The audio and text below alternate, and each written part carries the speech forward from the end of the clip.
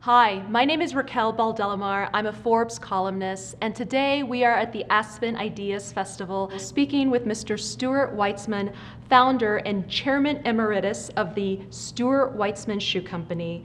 He started designing footwear while in college, while working at his father's shoe factory in Massachusetts. In 1986, he launched his company under the Stuart Weitzman brand, which sold in more than 75 countries. In 2015, Stuart Weitzman organized the sale of his company to Coach, and as part of the deal, stayed on as creative director.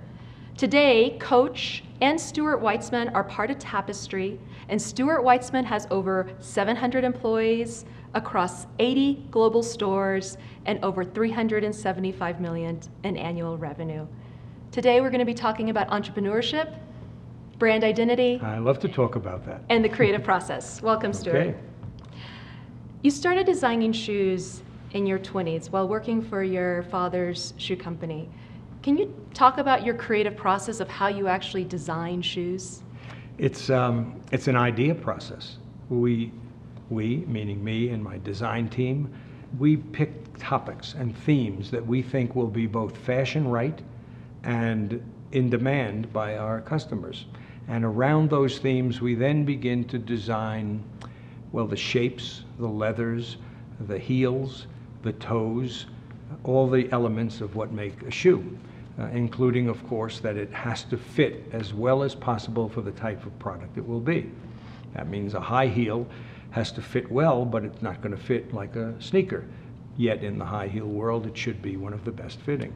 And that's an element that we never leave out of our decision-making process. And once those designs are laid out, and they're continually coming, by the way, so there's a start process, and we begin to make prototypes of them.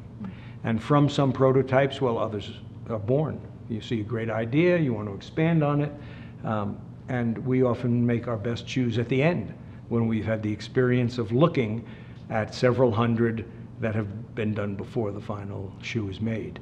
And that takes about 4 months, I guess, from thinking to creating. So the creative process, the brainstorming process of actually designing shoes can take about 4 months.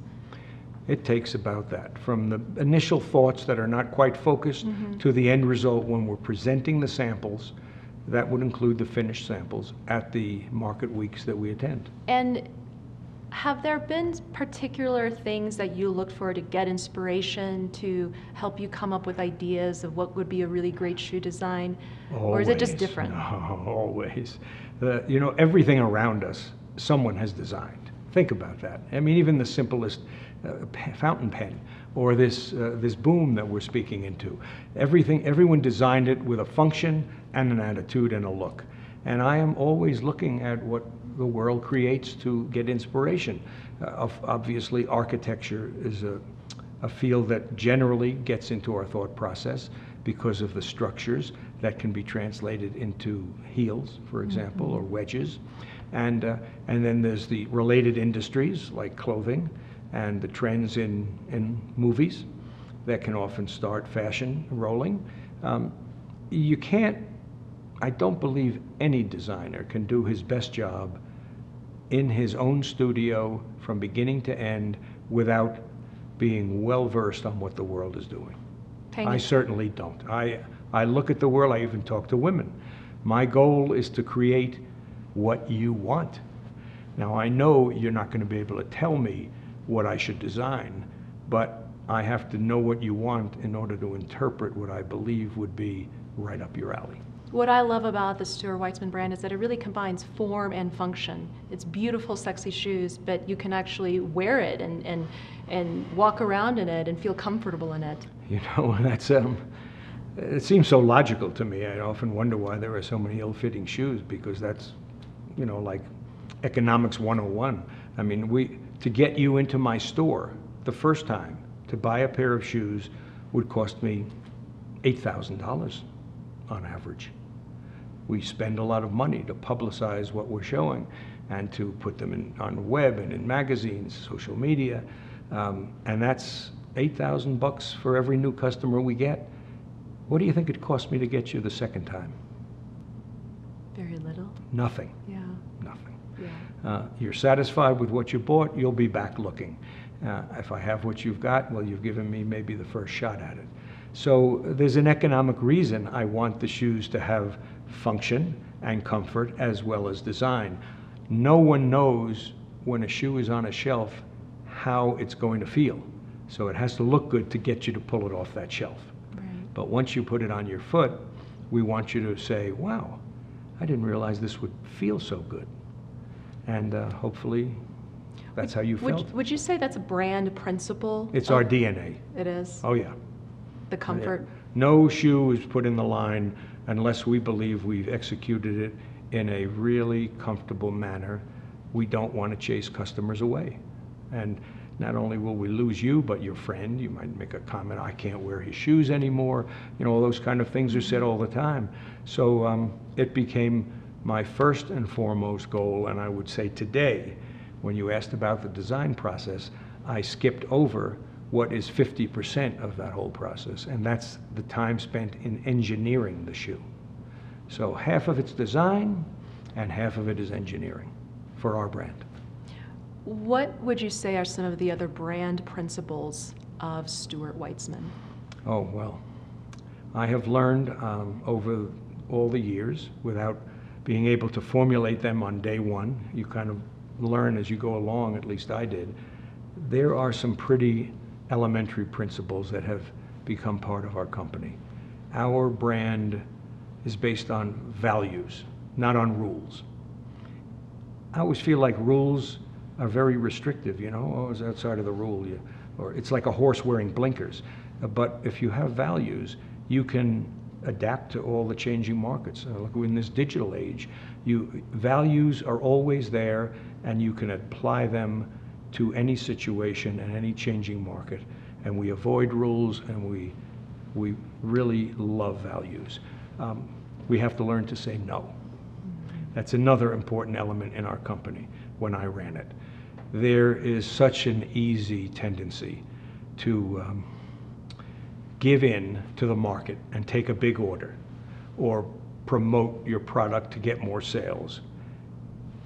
But in the end, it has a consequence. And I like to say no. I'm always contrary to an idea until it really is explained well when someone else is presenting it to me, because it might be someone who is responsible for generating sales, and maybe they want to do more online sales, off-price selling. And that's part of their goal, and they get a bigger bonus. So we have to judge that, and we say no a lot. We turn down customers who would give us big orders because they don't fit our brand. If I don't feel the customer we're catering to is walking in that store, I don't want them to use me as, you know, as a calling card or a loss leader. So we say no. Mm-hmm. And we do that a lot. I'll tell you something else that's important. It happens to a lot of entrepreneurial businesses. We all want to grow. We want to scale our businesses so we can grow. And so many entrepreneurial businesses don't think about that. And they grow without forethought and without putting in place the tools that it will help ensure success. And that's the scaling of your business. You have to be able to scale it well. And that's been a part of everything we do in our company as well. Well, you scaled it pretty well to building it to 75 stores. That's just in the USA. We have a lot of licensees who've opened stores, and probably 200 points of sale under the headline Stuart Weitzman around the world, as well as customers who run their own boutiques and buy them. When you talk about scaling, how do you ensure that the culture of Stuart Weitzman actually remains consistent across all of those stores worldwide? You have to have a pretty good team to take the message around. We often would train the manager in other stores first, like go to Stuart Weitzman University, let's say, mm-hmm. and learn our way, and learn how to treat the customer, and learn how, this is so important, and you don't think of it as a consumer, this value in a retail store. Learn how to give back to me, who's creating the product, the feedback I need to make what women want. And we train them to do that. And it's almost all stores would recognize you have to be courteous and you have to compete with the return policies of other companies. That's almost like ABCs today. But the other aspects of making sure that you pick up the best elements of your best store and transfer it to your new one, and bring back ideas to the company, that, I don't know that it's unique to us, but it's certainly very important to us. And is that feedback put in some sort of repository? How does that feedback from a store, but like an individual customer or 10 customers? Well, 100? the manager passes it to our general merchandise manager and our marketing team, and we all talk about it. There aren't, in the company I ran, maybe there were 5 people who made these major decisions. We didn't need board of directors. We made decisions like that. I always said my board of directors was the president of our marketing, the president of our merchandising, our CEO, me as the creative director and founder, the head of our retail. They were my board of directors. I have always felt that they know so much about our company, they can give me better advice than outsiders in a business the size of mine. And how has online sales and more online shopping changed the dynamic of the business model? Or are you still investing in retail stores, or are you putting more efforts now into? Online has changed all retail, and surprisingly, it had a huge impact on selling shoes. If you asked me 15 years ago, well, forget it. Women have to try them on. They have to feel the leather. They want to fall in love with the shoe. They're not going to buy it off a picture. Zappos proves us all wrong. It's a company that started, 10 years ago. It built $1 billion business selling shoes online and figured out ways to accommodate the problems, like you can return it, you can try another size. They made it easy, and it grew, and then everyone else noticed. So Neiman's and Saks, Bloomingdale's, Nordstrom's, Stuart Weitzman stores, we all opened our websites to do the same kind of thing. I wouldn't be surprised, I never really added it up, but if in the USA, maybe half the shoes we sell are sold online between all of our customers and ourselves. Wow. And that affects retail in this sense. It's not so important to have stores in cities that are not that big to generate the volume. It is important to be present on the best streets of the world, to where tourists travel also. Those are 2 elements that still outweigh whether or not you're going to do as much business as you might have done a few years ago, because there's prestige and image, there's association that comes with being on a street with the highest brands, or on a street where, let's say, every Chinese tourist is going to. So those 2 elements still play a role in where we open stores. You're really good at getting very low-cost publicity. Oh, yeah. You're a great marketer. I don't have a lot of money to spend on it, so. If you could give advice for people who want to get low-cost publicity, what would that be? I tell you, do things in a unique way, because it will magnify its value. When you do something that's expected, I bet you it's overlooked by the public. I don't even think you get your money out of it. But if you do something that's surprising, even shocking, you'll get extra publicity from the magazines and the newspapers and the websites that write about fashion, because it's unique, and they need stories to fill their minutes of the day as well. So they look for that. And you will get the impact of being not associated with everybody else doing the same thing. And every decision we have made that was of any significance, we always were driven to, let's not go down that same straight road. We know we want to get there, but we can get there going this way or that way or that way. Think it out. And you know something? It seems like, wow, that's not easy. It is easy. Once you do it a few times, that's how you begin to think, naturally.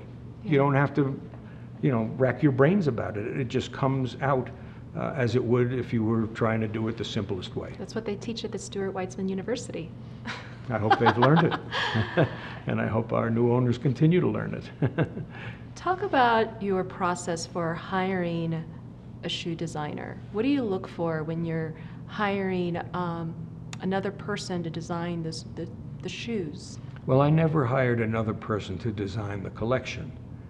I did hire other designers to contribute ideas to the collection. And I really balanced. I've only had two at a time in my career, other than myself. And one was pretty classic in a sense that most of the shoes that she did, we would be able to sell well to lawyers and doctors and housewives, professors. And the other guy is incredibly imaginative in an impractically commercial way, which became my job to make it more commercial, but he was incredibly imaginative and would give me ideas and shapes that you wouldn't ordinarily get from most shoe designers. And they could be new and revolutionary, and therefore an important part of the collection. And I would have to make sure they work. I mean, if he wanted a 7-inch heel, I wasn't going to make it, right. But it might work at a 4-inch heel or even a flat. You know, the concepts can be translated. So how would you determine whether somebody was, had that right creative mix of being able to create comfortable shoes and stylish shoes to work for your brand? Well, the comfort thing is not so much their role. The engineers take care of that. Okay. But in the interview process, you see what they've done in their career. Mm-hmm. I did have a couple of people right out of school and to show some of their creativity, as much to help them along as not. But I've always hired experienced designers, and they've been with me many, many years. The last team I had before I gave up my role in the company, one was with me 18 years, the other 15 years. So I haven't been burdened with the interview process lately. And after a year, you get to know them, and they get to know the brand, and they know how to design into it. You do have to be careful. We always need to be fresh.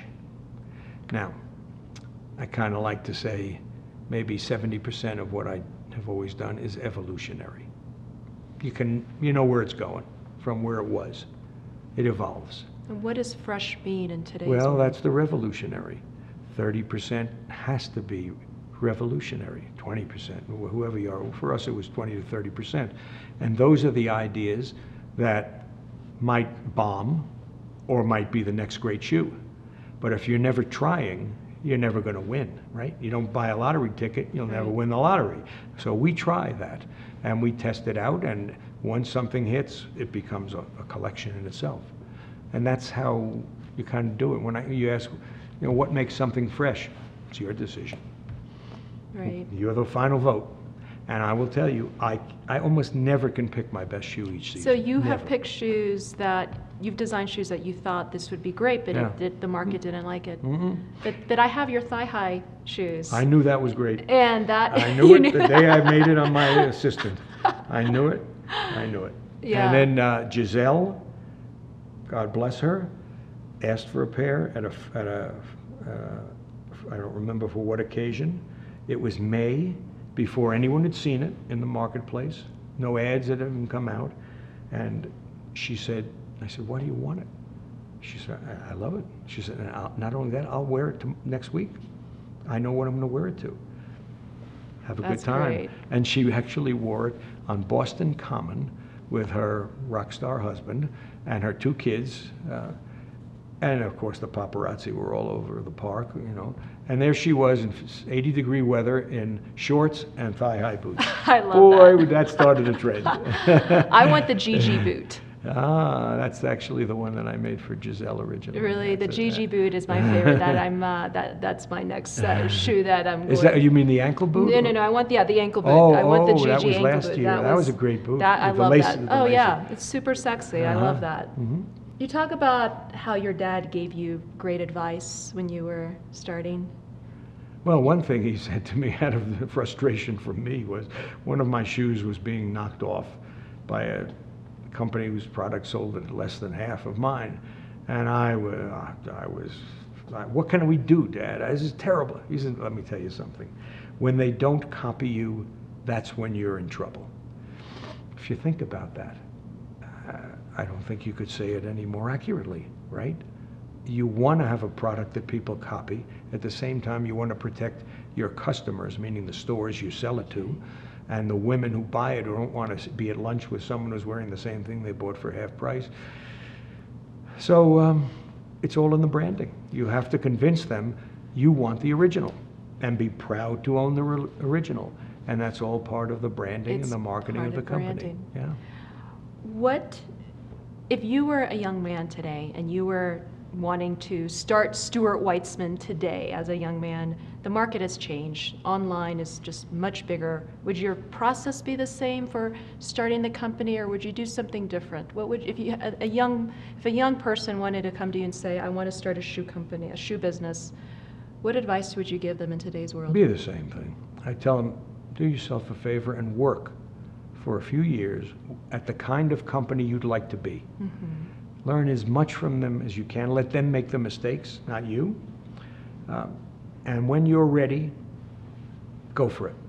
That's what I did. That's what you worked at your father's shoe company in Massachusetts. And then with my brother, and then, but that was just for a couple of years. I went to at the time existed the American Stock Exchange. I joined in a company which I think became NASDAQ, a company that was on it, and they found for me the factory to create the collection I had in my mind. Mm-hmm. And I worked with them for 7 years.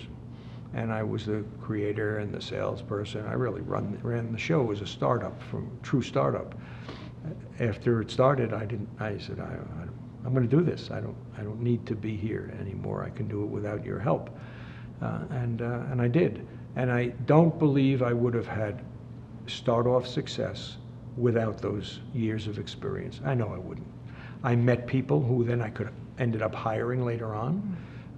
I got to know them well enough to know how competent they were. I met factories that these people had engaged to make what I was designing. I ended up using them. I met retail customers who were buying the product under this other company, who now became customers of mine. I learned a lot at no cost to me, sometimes cost to them. That's what I would suggest. And the rest of the process is the same. We make a product by hand. At the moment, you can't make it any other way. Someone today at this festival said, by 2030, shoes will be made digitally with 3D printing. I said, well, I'm not going to worry about that. But if that's the way it's going, then that will be a different model, obviously. But currently, you still have to make them one at a time by hand, and it's a process. And you said how you chose to forego China as your manufacturing place. Yeah, I didn't want any part of that. Instead, it was, what did I, first of all, it was, there were a lot of reasons. I don't know, one is first or one is second, but it was they were just substituting American sweatshops that we got rid of.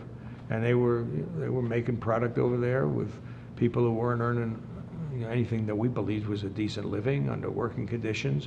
American companies over time have really helped change that. As I give credit to the leadership of China, they saw it as a necessity also, not taking it away from them. But when we had to follow the American work rules in other countries, that began to change. When I started, that didn't exist. So I couldn't even consider them. And the only two countries other than China that were making lots of shoes were Spain and Italy. And Spain became my first and only stop. That's great. What challenges have you had in your career that you've learned from? Can you talk about it? I guess the biggest challenge was balancing my family, who is so important to me, with my, I call it hobby, because that's what I ended up working at my hobby with my career was. That was the biggest challenge. And I guess I had great kids and a real understanding wife who took on probably a lot of my role for a long time. And we overcame that well. Today my two daughters are my best friends. As far as everything else, I never encountered something that I thought we needed to do that we couldn't do. We figured out a way to do it, It's like the grass growing up through the cracks of the sidewalk. How the heck does it get through that? Mm-hmm. You can get through it if you really believe that's the way to go, and you have to keep that persistence in everything you do towards that goal. And I and the people who worked for me always did. So I can't tell you about any real challenging disaster that we had to face. There's just a lot of optimism that I see. We loved it. Do you know, 25 years was nothing for my employees to be with me by the time the business was sold to Tapestry. It was nothing. They loved it. We loved it. A big family event was every day in the factories or in the offices. When you were working, you know, your hobby, pursuing your hobby, how did you take time to pause and recalibrate yourself? Did you do anything did you meditate? I never stopped playing tennis, ping pong, and skiing. I loved sports as a kid, and I always felt if you can keep doing that, maybe your birthdays don't count. I also spent, even though my time was limited, lots of time with my kids. Remember, I maybe was in Spain a month and home a month, and Spain a month and home a month, and that's alternated for the year. And we did cool things. Take trips on the spur of the moment, and just I don't know. We became friends. That was cool. But I don't think shoes were ever out of my mind. Couldn't help that. I guess, I don't know, if you're writing music, do you ever stop thinking about writing music? Or if you're making that painting, and I'm not trying to put us on a scale, we're making wearable, what I've been telling people around here at this arts festival, it's wearable art, really. Everything we do is artistic. But when you like it as much as I did, and it's natural to you, and it gives you pleasure, it's hard not to wake up at 3 in the morning with an idea and note it down, even though I've woken up my wife, unfortunately. How did you do all of that between managing a family and running a business, and also managing your health, maintaining your health? I think the sports helped. My wife she made sure the family was running properly, and she also worked in the business, which helped a little bit in important ways at the beginning of our cycle. And I played ball. I work out. I've been lucky. Maybe good genes? I don't know. That helps a lot. Can you talk about your morning routines? When I'm in Spain or when I was in America? Let's start with now that I'm retired. Let's start when you were in America first. Talk about your morning routines. I would, I'd have to be up early because Spain is 6 hours ahead of us, and they close for their siesta. You've heard that famous siesta. Right. And I didn't want to miss them till after the siesta, like the day's 3/4 over. So I would communicate it. Our time would be 6, and their time would be 12, and there were a pile of mostly at that time before email, faxes on my machine to answer. That took up a while before breakfast. Then I would maybe play ball somewhere during the day, and then back answering all their questions at night because they would be asleep and I'm ready to roll. That's great. And what is next for Stuart Weitzman? Well, next is here. It's not like I have to think about next. I already planned. I'm doing next. A lot of things. We're lucky as a family to have. We're not going to spend the money we made on things that we don't need. We're just not like that. But we are going to spend it, and are spending it, on activities that give great pleasure. When you can help someone else or some other organization and do it directly, not like just writing a check to the United Fund where you don't know where it goes. I don't know that there's a better pleasure than that. I mean, it was exciting to get the first Neiman Marcus order, but it was pretty exciting to see something we did at Boston Children's Hospital, for example, how it benefited young kids. So we're doing a lot of that. My wife has always been involved in charity. She has. I always said, I don't have to even think about it. You've got a heart for both of us. So now that I'm freer, and I'm kind of involving myself as well. And another big aspect of my newfound time is education. I'm teaching classes on entrepreneurship and brand building at the University of Pennsylvania. I had gone there, and they asked me back. In September and October, next semester, I'll be continuing with them and adding Princeton to my agenda. This semester, I gave pretty exciting lectures to students at Yale and at Harvard, and I'm telling you, everyone I had as much fun as them. and everyone. They're used to professors with their textbook routine, and it's what they do every day. And here's this a whole different kind of approach. This is really how it works, kids. It's a business, how you did it, how I built a brand, the unique things, how I decided who to hire and train them as leaders. All that stuff is, when it's real, I think they absorb it very well. Yeah. Not that they don't need their traditional textbook education, but this is a plus for them. So I've been doing that. That's fun. Well, you are teaching a lot of people. You've taught a lot of us at Aspen Ideas Festival. Mr. Weitzman, thank you so much for your time. It's been my pleasure. Thank you for watching.